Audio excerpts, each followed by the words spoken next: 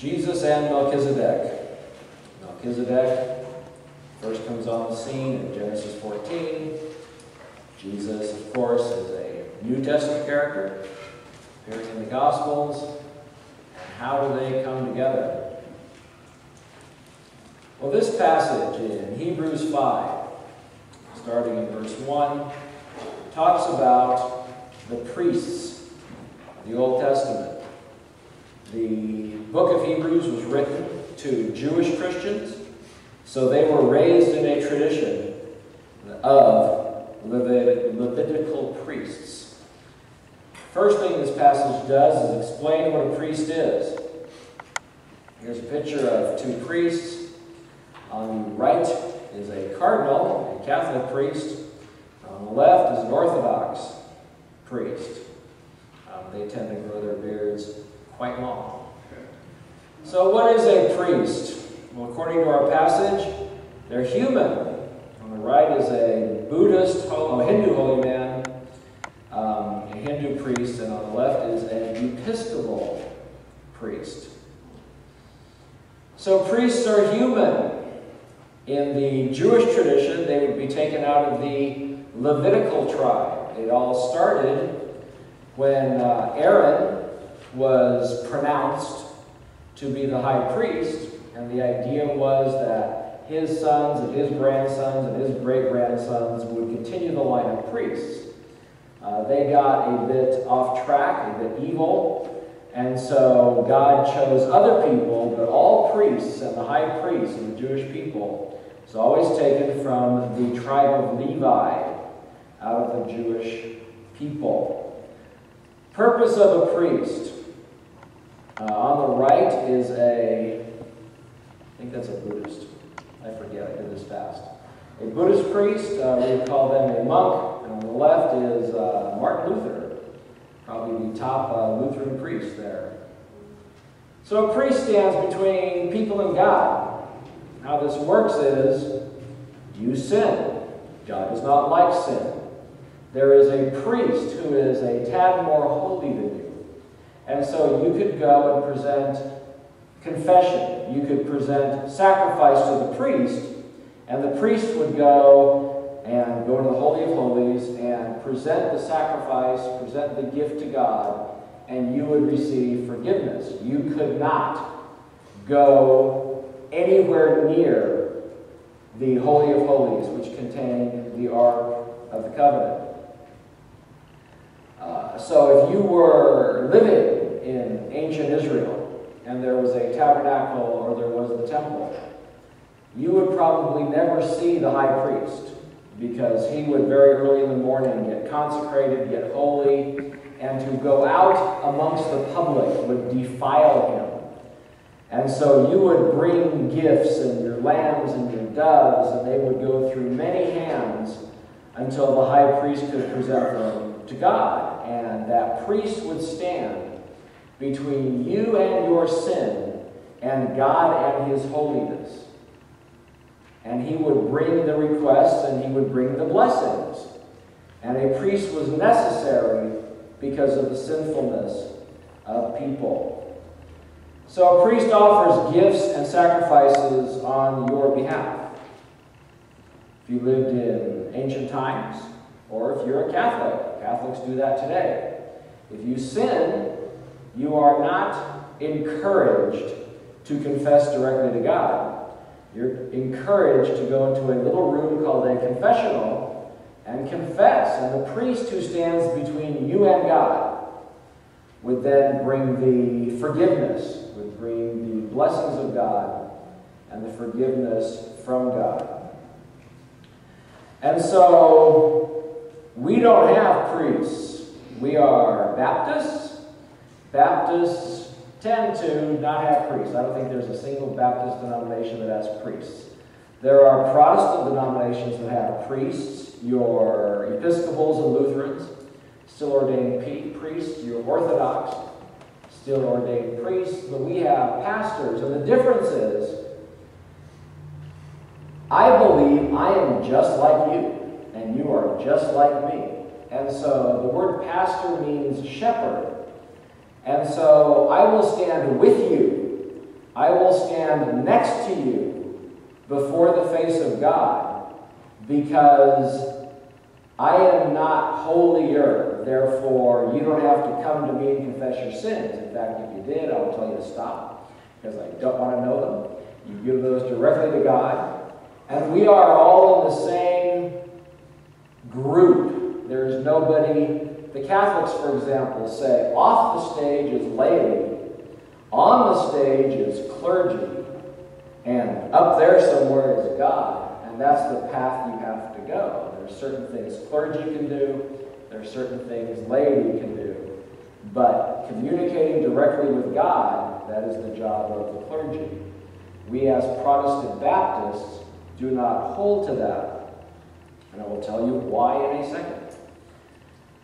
So high priests, on the left is a depiction of Aaron in the book of Leviticus. If you want to make your own high priest costume for Halloween, you can do it. The pattern is right there in Leviticus, and it says make it look like that. Colors, measurements, type of chain, type of stone, everything is down to the perfect detail, because Aaron had to put that on, sacrifice animals, be sprinkled with blood, and then go into the Holy of Holies. And if there was anything wrong with his uniform, down to a stitch, God would strike him dead. You can see, perhaps, at the bottom are bells. Because when the high priest went into the Holy of Holies, they wanted to hear the bells of him walking, because they knew if they stopped hearing the bells, something had gone wrong. So they also tied a rope around his leg so they could pull out his body if God was displeased. Very dangerous job being a high priest. On the right is one of the Ayatollahs out of Iran. That is a Muslim priest, a Muslim mullah, a Muslim spiritual leader. Looks angry, if you ask me. But as I said, we don't have priests. We have pastors, and there's a common Baptist pastor. Casual, you know. We just say it as it is. We don't fall on ceremony. We don't do the high church thing. A lot of your Baptist pastors are your teachers, and the goal is to lift you up, not put you down so that I am elevated, as can be with some priests. As I said, pastor means shepherd. It is a Greek word. And we stand with the people, not between the people and God. And that is the main difference between how we do church and how your Catholic and your Orthodox do church. Now back to the priests. The priests would offer sacrifices, and they would even do it for those who did not know or believe. If you read through the Old Testament, there was a central temple, a central tabernacle, and Israel was fairly large. There could be, you could be 150, 200 miles away from the temple. And if there was not the money to travel, or you didn't have the ability to travel, the priest could still, way over there, do a sacrifice for your sin. Once a year on the Day of Atonement, the priest would sacrifice for the whole country of Israel, for all the Jews in the world. He would do a sacrifice to cover all of those sins. Now, I guarantee you there were some of those Jews who were a bit more wicked than others, a bit more not believing than others. Yet the idea of the Old Testament priestly system is they could gain forgiveness if the priest remained righteous. The priest as a federal representative of the people could gain forgiveness, and so even though there was sin in the Jewish people, they could continue generation after generation because there was a righteous high priest who was gaining the forgiveness. High priests, as I said, were human, are human, and they understood human weakness because they're beset with weakness. They were able to understand the plight of the people because they were part of the people. And a lot of the high priests got very old, very up there in age, and as their bodies began to weaken, they could understand the weakness of the people. They had a sympathetic relationship because they were just like everybody else, but they were set apart.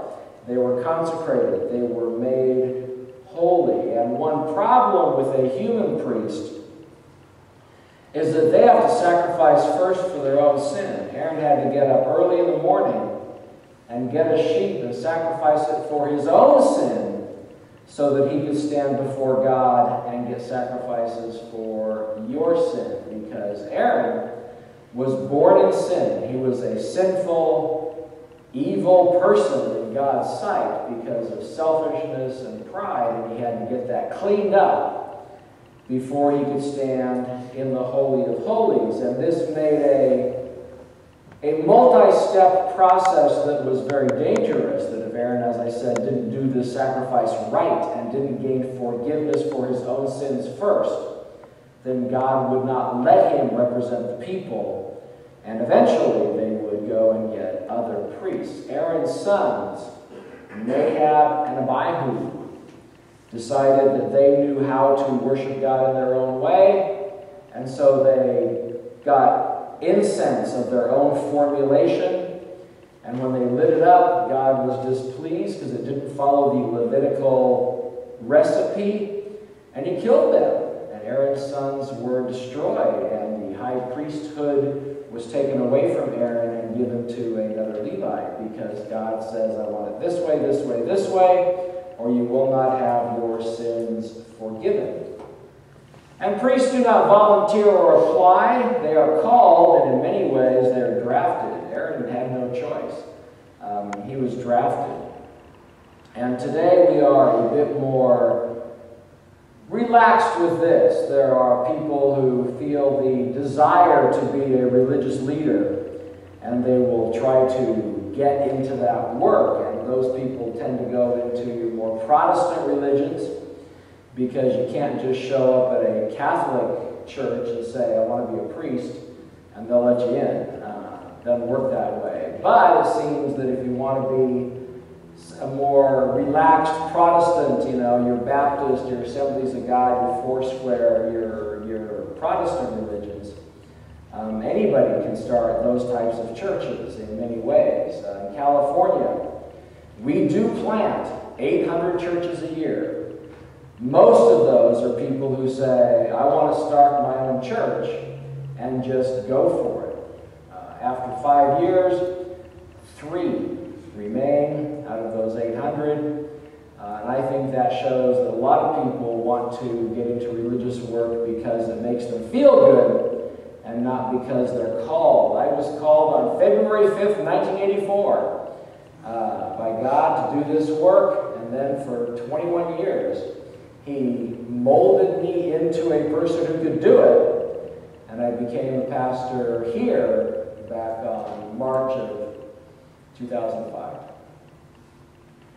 And it wasn't, I had the opportunity to say no, I suppose, when they offered me the job, but I was definitely called, and it seemed like I was drafted. It seemed like it was definitely God's will to put me here. So, why don't we have priests? As I've said, we are Baptists. We don't have priests. The question is, why? Well, according to Hebrews 5, we don't have priests because we got Jesus. Because Jesus is our priest.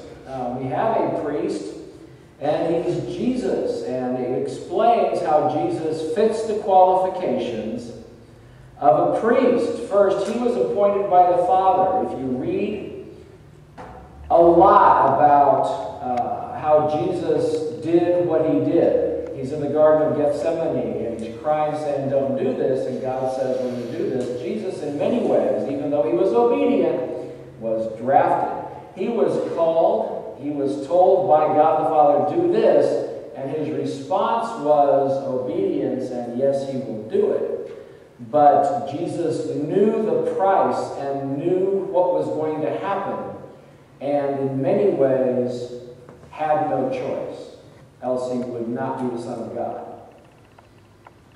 So Jesus is in the line of the priests. It says in Psalm 110:4, as was read in our passage, "The Lord has sworn and will not change his mind. You are a priest forever after the order of Melchizedek." Melchizedek, as we remember, showed up in Genesis 14, shows up in Psalms 110:4, and then shows up several times in the book of Hebrews. He shows up, his name appears twice in Hebrews 5, and then there's a whole paragraph about Melchizedek in Hebrews 7, which we will eventually get to. Just as a priest is sympathetic to your weakness because he's human, Jesus is sympathetic to our plight because he became flesh and walked among us.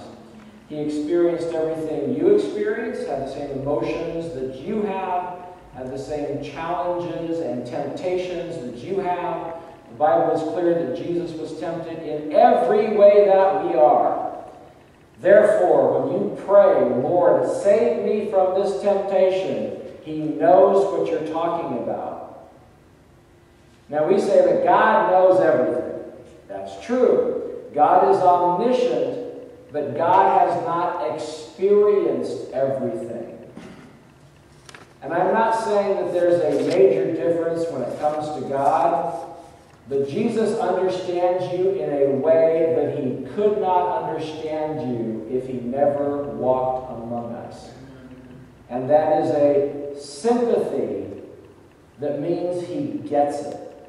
He gets it in a big way.